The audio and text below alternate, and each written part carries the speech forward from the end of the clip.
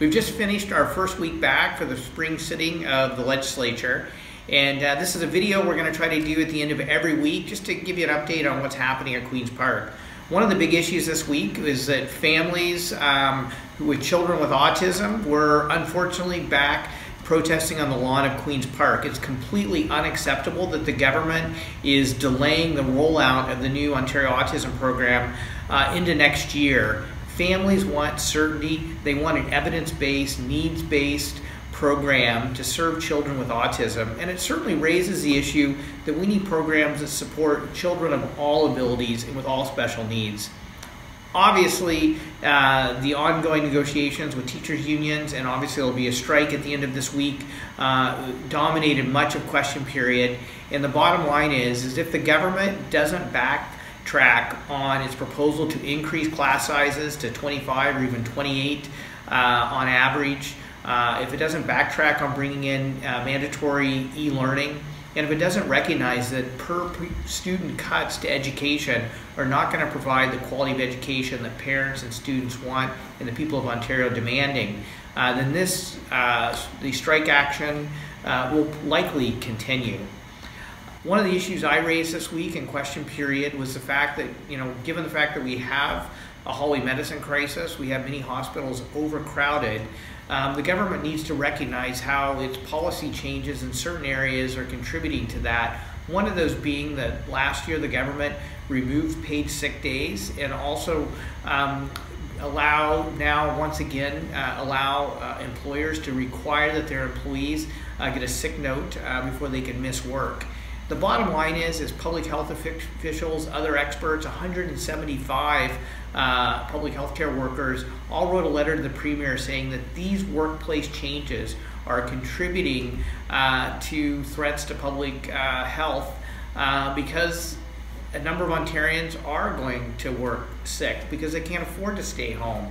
Or they're having to go get notes at a doctor's office when they should be staying home and getting well in the first place. And it just shows you how some of the workplace changes and the backtracking of various workplace protections have other ramifications that affect and hurt our public health system.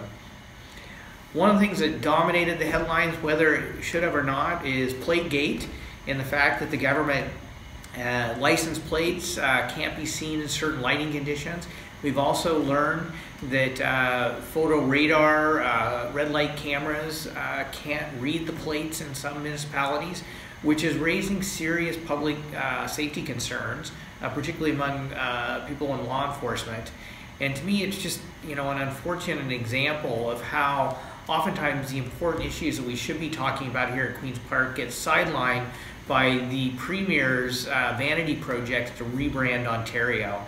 And that I really wish the Premier and urge the Premier to focus on issues that really matter instead of vanity projects around rebranding Ontario in the way that he would like to see it happen. And the license plates have been, such a classic example of that. And it's overshadowed, I think, certain important reports that were released this week. For instance, the Financial Accountability Officer of Ontario released a report showing that the tax cuts that the current government is bringing in primarily benefit the wealthiest 20% of Ontarians.